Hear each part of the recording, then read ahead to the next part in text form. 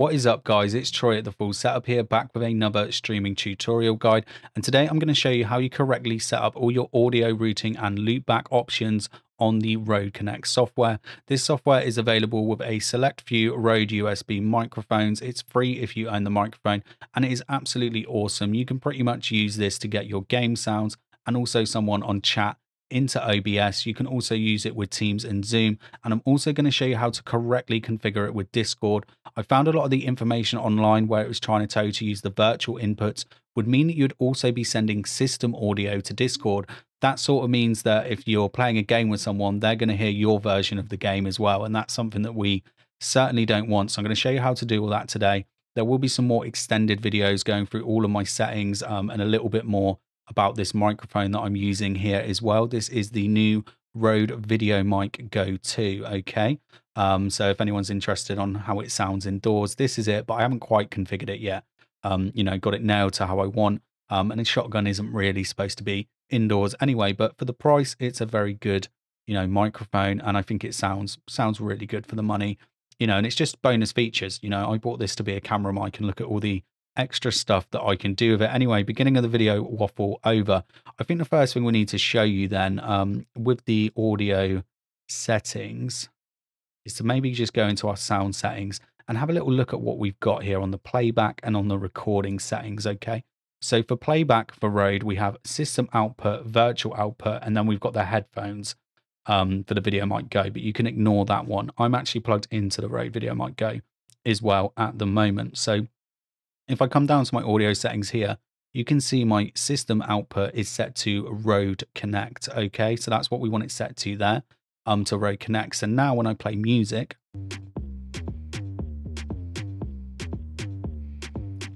you can see there that audio was coming into OBS, okay? Now, virtual output is exactly, oh God, I'm wrong one again. I like this one. I don't like the Windows. I don't like the Windows 10 version. Virtual output is exactly the same thing. So if we set, where are you? I've got so much stuff in here.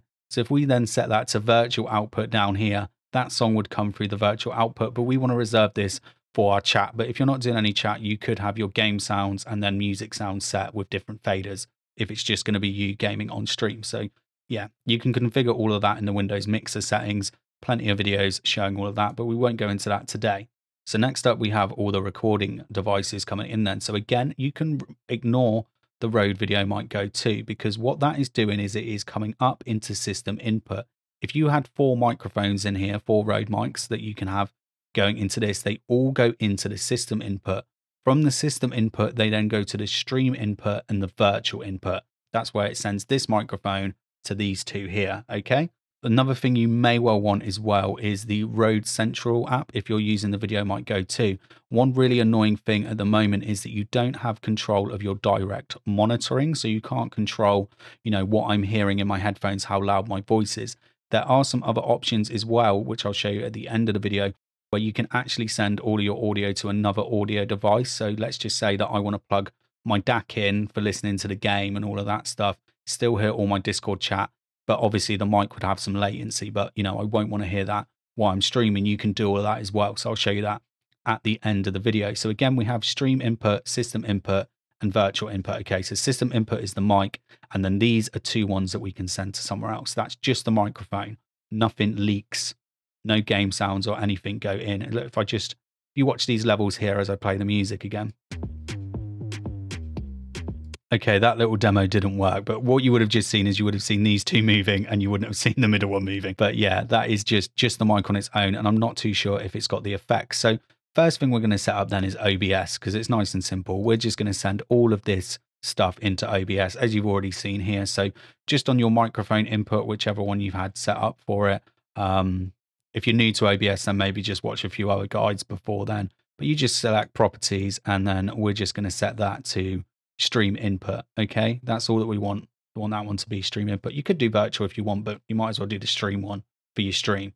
Okay, so that's stream input, and then as you can see, we've got the microphone coming in there. We've already done the system audio tests. So the next one would be like Discord, Teams, and Zoom.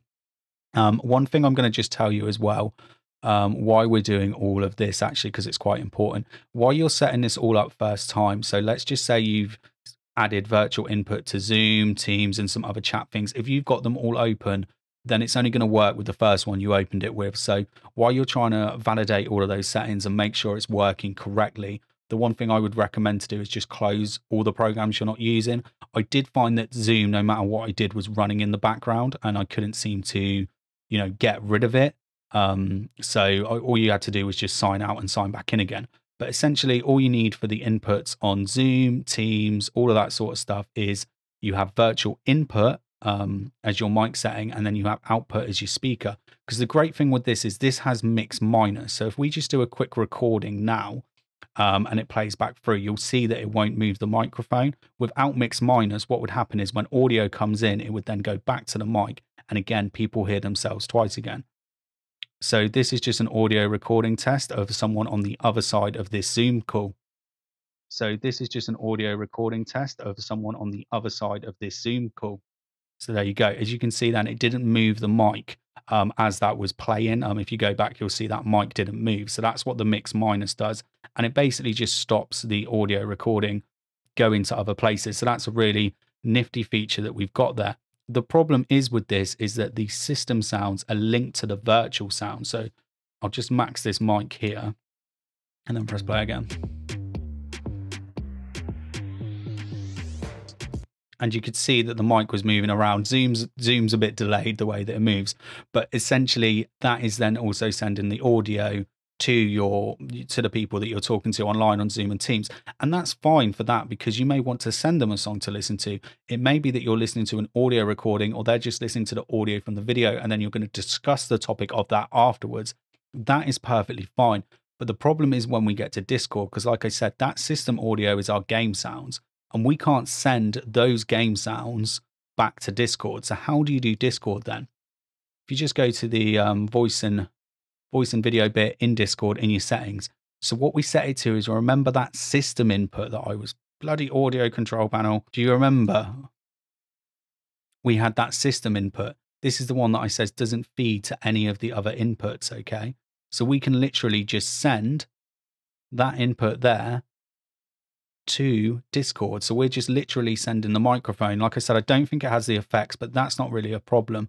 But then we just send the virtual output. So we're going to output from there to the virtual tracks. And that is how you do it all. And it'd be the exact same if you wanted to just send just the microphone with nothing else over to Zoom or Teams. You would just set it to system input.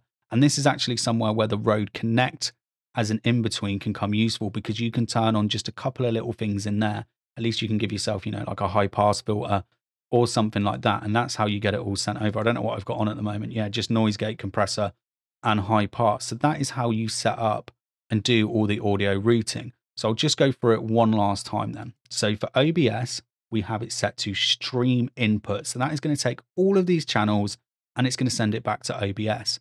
Our system sounds we set down here. So system output. This means we can bring through game sounds. It's our entire system. We can bring through YouTube, music, whatever we want.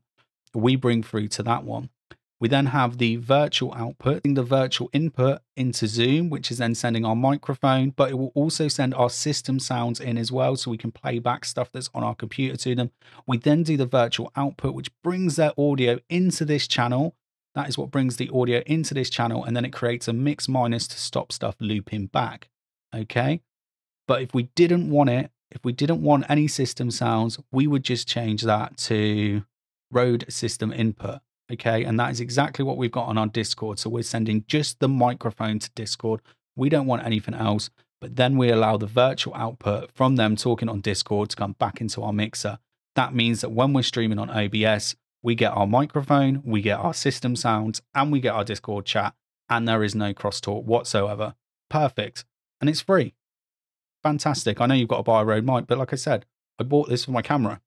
This stuff's all extra. Brilliant. So what about outputting, music to, stuff to your headphones?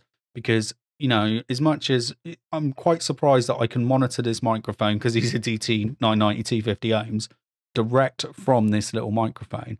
How do I then, just send the audio somewhere else to my DAC? Really simple here. You just press these three dots.